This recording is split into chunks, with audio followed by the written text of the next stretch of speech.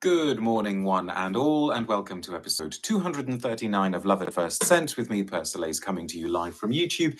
If you haven't already subscribed to my channel, please consider doing so. You'll find information on all of that in the video description below, as well as on how to support my work through Ko-fi. And whether you are watching live or you're watching the recording, you're very welcome. Feel free to leave a comment, ask a question.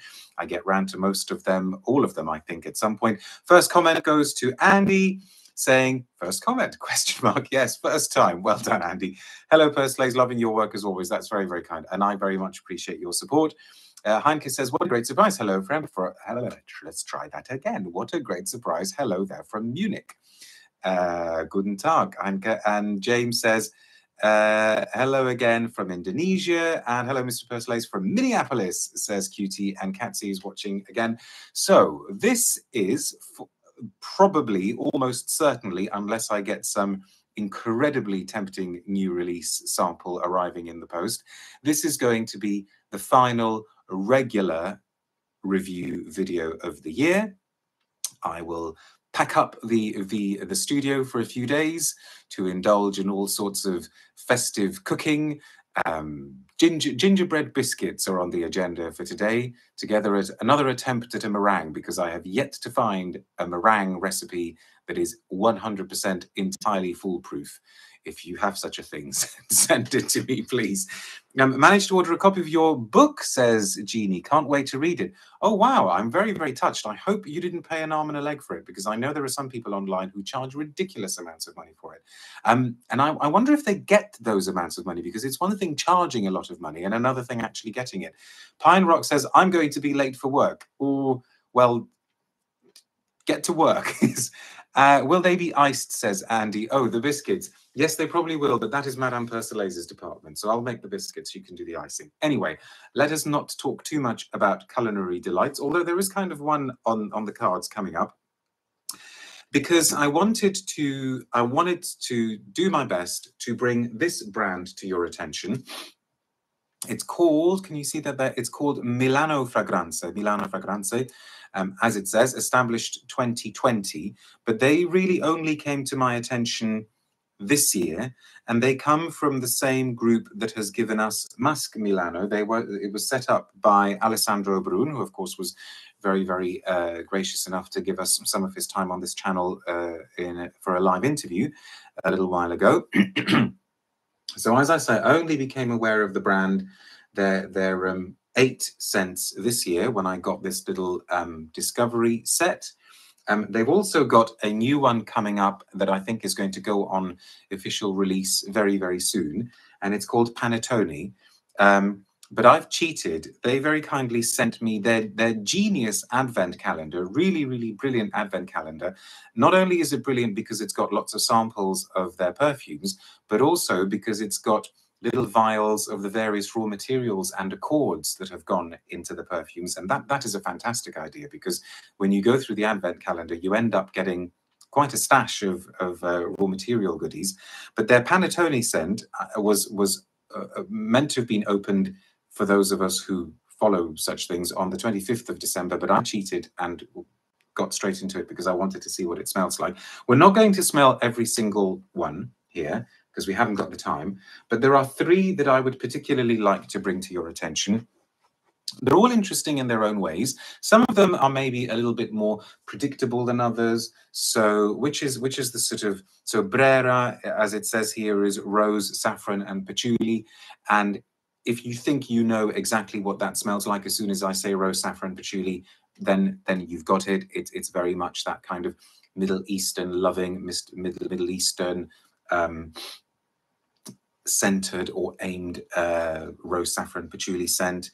There's a very good white floral called Cortile. I'm sure I'm mispronouncing these names. Then there's another sort of osmanthusy white floral called La Prima. They're all worth checking out, but there are 3 that I would particularly like to focus on. And then I should also mention the Panettone, because I wasn't overly taken with the Panettone, but then even though I adore Panettone, and one of my favorite things to get at Christmas is those little individual packages of Panettone. I love the small ones because you can sort of open them and have each one in one go. But this is Panettone that to me is oh yeah, just trying a little bit too hard. Because what I love about Panettone is its bready smell, its yeasty smell, and the fact that that breadiness is combined with the sugariness and the dried fruit and the icing sugar. Whereas here, it's like sweet, sweet, sweet, and it's like mega, mega gourmand. So it may it may end up having a lot of fans. But yeah, for me, this was too much. I need to put that blotter a little bit further away because it's going to interfere with everything else. I hope your baking goes to plan and turns out well, says Claire. So do I. So what are the ones that I wanted to mention to you? Well, let's get them out here so that I'm not struggling with the vials. It's Galleria was one of them, and Basilica, and also Diurno. Derby, by the way, is a very well done green fragrance. And what is it about these that is particularly worth your attention? Let's start with the Diurno. Not the biggest fan of gourmands, says Cutie. No, a lot of people do love them, obviously, as we know. Now, let's respray this one and let's put it next to the Lego Persolaise. Yeah. So Diurno sells itself as a fougere with a twist. And that is exactly what it is, because you get that kind of fresh, bright, just stepped out of the shower, lavendery, geranium-y cleanliness that you would expect from a good fougere. But please make a video of you baking, says James. Would love to watch it. Let's save that for another life. When I've got literally nothing else to do, we can start a food channel. But me baking and cooking, yeah, it all goes a little bit Gordon Ramsay sometimes. Not most of the time, but sometimes it does. So maybe that might not make such a good video. But I do, you saying that, I do sometimes post little Instagram stories of the cooking that I do. So go over to Instagram. But what was I saying? The thing that gives this one an interesting twist is an addition of a very, very convincing, completely unexpected amaretto note, a sort of almondy amaretto note. So it's like an amaretto fougere. So that, yes, you've got that kind of clean, well-scrubbed quality, but also somebody who is just about to hit the town, or maybe has just got into the shower after having hit the town. And it just works, because I think there's something about the brightness and the sharpness of amaretto, maybe almost something camphory, that ties in with the lavender extremely well. I should say who's made it. That one is by Julie Massé, and they describe it as a timeless fougere opening with a vibrant aromatic trio of geranium, lavender, and sage, balanced with the sensual darkness of fir balsam and earthy vetiver bourbon, overdosed with musks for a sophisticated and powerful sillage, and the final touch, a subtle hint of amaretto, the impertinent Italian guilty pleasure. And it is all in here, and I should have mentioned the herbs as well. It just works. It really, really works in a curious way. As it dries down, it gets more and more sage-like and more overtly fougere-like. Does it smell at all like food absinthe by l'artisan, says Andy? No, because that one really was more sort of bitter absinthe-like, whereas this brings out the sweetness of the amaretto. Cheeky Morning Stream, says Denby, almost missed it. And Cole says, my wife gave me a bottle of Le Galion Special for Gentlemen for my birthday today. Lovely lavender. So is it your birthday? Happy birthday to you. So that's one worth checking out. Then next, I was very, very taken with Galleria. So let's have a respray and let's refresh my memory. Where can we pop that one? Let's pop that one on here. Gosh, that one's nearly empty. I quite clearly have enjoyed the Galleria. Right.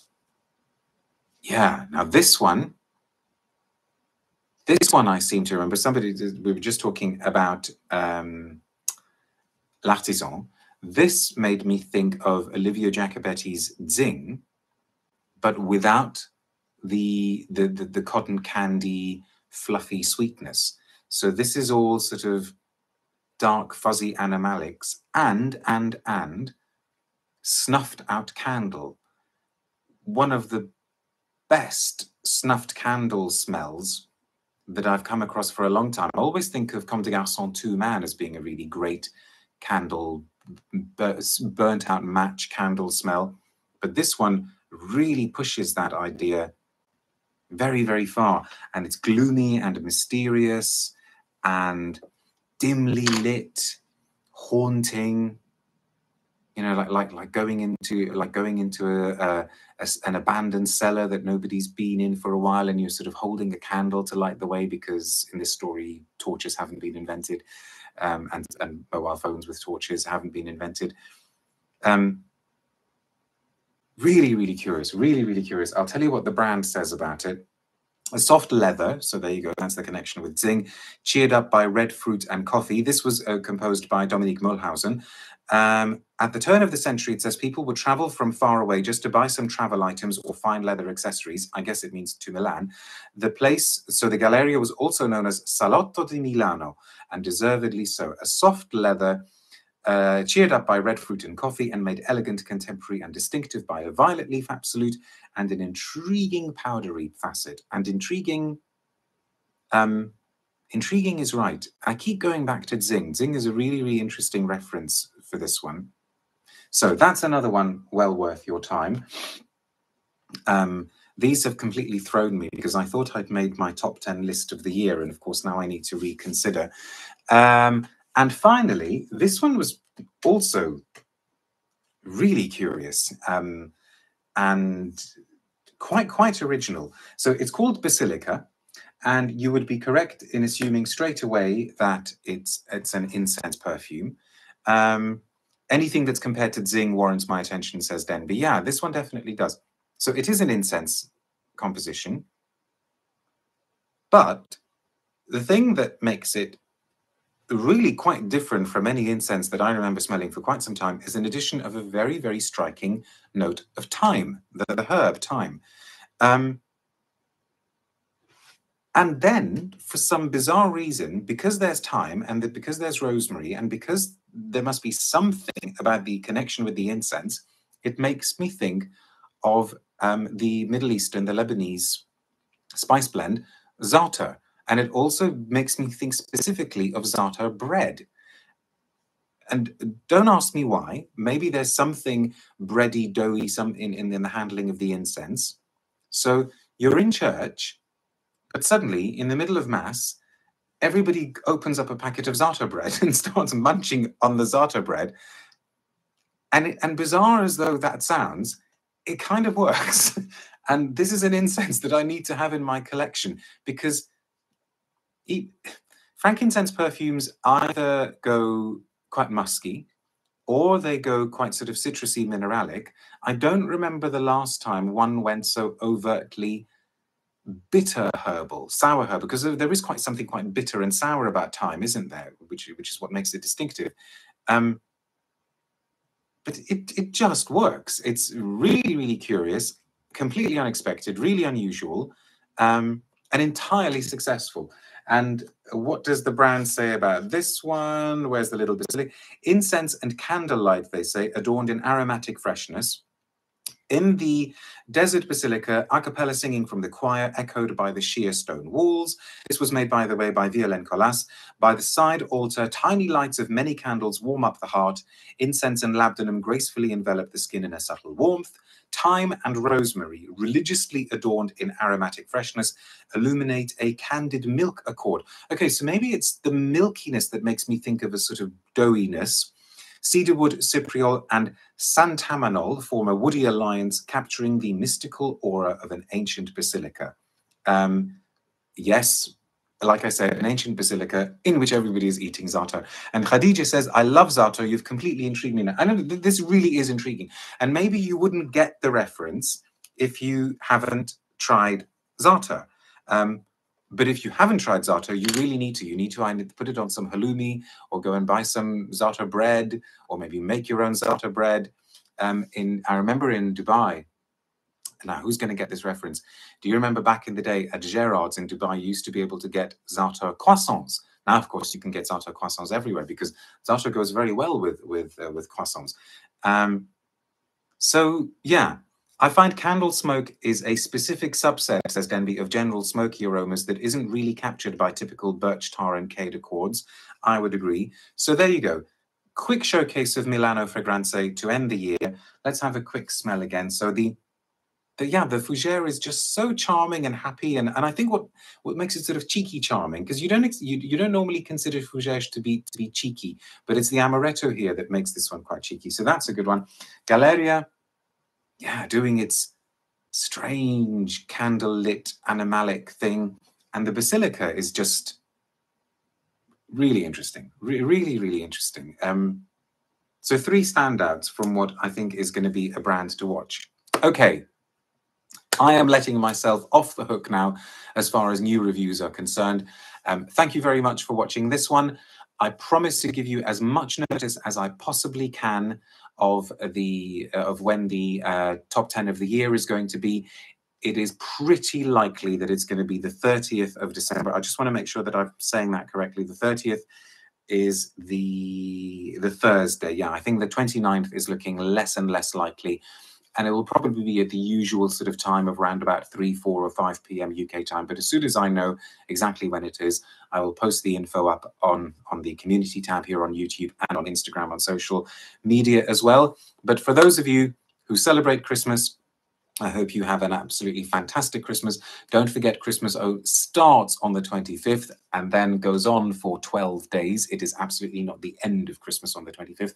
And to those of you who don't celebrate Christmas, very, very happy and peaceful end of year to you. And I hope you're all safe and healthy and get to spend time with your loved ones. But until then, be good and see you soon. Take care. Bye for now.